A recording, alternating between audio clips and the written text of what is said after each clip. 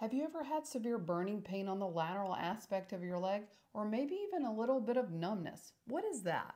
Yesterday, I presented the case of a 38-year-old female who came to my office with just those complaints. She's had these symptoms off and on for many years, but over the past year, it's gotten significantly worse. She's a type 1 diabetic and she's had 3 C-sections. I mentioned that she struggled with weight loss and she's gained about 30 pounds in the past year. Here's the location in her leg where her symptoms are mostly located. I mentioned that it's worse when she works out, and please note that when she goes to the gym, she usually wears really tight leggings. After she failed physical therapy, her primary care doctor sent her for an MRI of her lumbar spine that showed this. I did mention that she's had back pain since her pregnancies, and what you see on this MRI is an L5-S1 disc bulge. And a lot of you guys took the bait that I was trying to give out. Here's the classic dermatome man and where our nerves in our lumbar spine tend to go in our leg. Where she's complaining of the pain, it's kind of like this L3 region, not L5-S1. And I mentioned that she had a lumbar epidural injection and got no relief. So like many people that I see in my practice, she has an asymptomatic disc bulge, meaning her MRI shows pathology, but that's not matching up to the symptoms that she complains about. That's why it's critical to obtain a good history and physical examination before you make a diagnosis. I also gave her labral tear a possible diagnosis, but she really doesn't have any hip pain. And in a labral tear, patients will often complain of a catching or clicking in their hips. And answer D was absolutely ridiculous. Of course she's not attention-seeking. This woman is in pain. We take all of our patients' complaints seriously. This woman has a mononeuropathy in her thigh called Meralgia paresthetica. It's an entrapment of our lateral femoral cutaneous nerve as it travels underneath the inguinal ligament. It classically causes all the symptoms that our patient has. What can happen is the nerve actually gets entrapped as it runs underneath that ligament and causes nerve pain.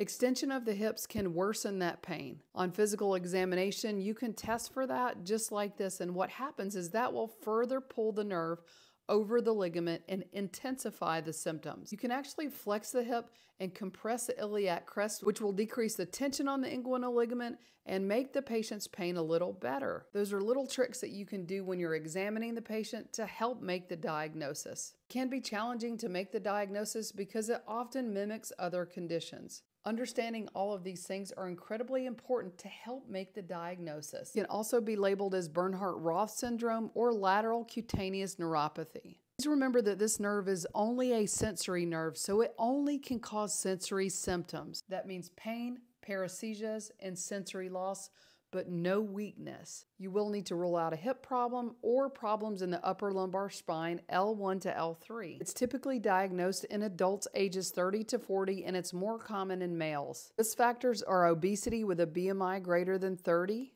pregnancy, tight-fitting clothes such as jeans or leggings, wearing something really heavy on your waist such as tool belts or gun belts in construction workers or police officers. Even surgery to this area like hip surgery. I've actually seen it in a lot of my patients after we position them prone on the bed that we use for spine surgery because the pad will put a lot of pressure right over that nerve and can cause transient symptoms. Even patients that carry a lot in their front pocket, like their wallet or their cell phone, that can cause a lot of pressure overlying that region as well and make the symptoms worse. The reason why pregnancy and obesity makes it worse because that belly can hang and put tension over the nerve as well. Remember I mentioned that she was a type 1 diabetic?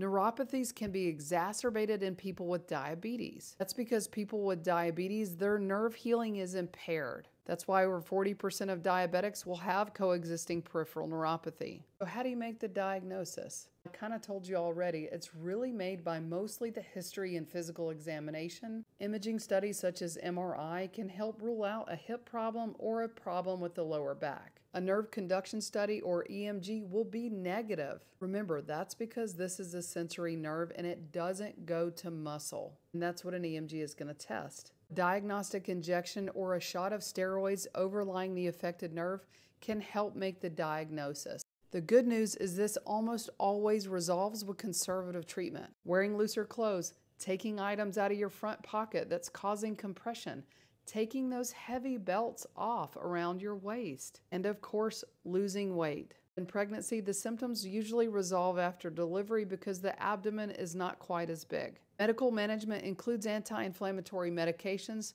Steroid injections may give you some relief of the symptoms, and neuromodulating medications such as gabapentin or Neurontin can help the symptoms. Even tricyclic antidepressants can help as well because they help relieve pain. Surgery to decompress a nerve is almost never needed, and in fact, I have never performed this surgery in my practice. Believe it or not, I have actually had Meralgia paresthetica twice, and I can empathize because it is incredibly painful. I had it once related to a hip surgery that I had to repair a labral tear when I was in residency. And I had it for about 18 months after I had my mommy makeover, likely related to the compression garments that I was wearing, and it was so painful. I had to take gabapentin for months, and then once the pain subsided, I had a loss of sensation in my leg for about 18 months. I couldn't even feel that region when I was shaving. And in my case, and in our patient's case, it both resolved with conservative treatment. Another case of patient-focused and compassionate care. Stay tuned next week and I'll go through another case.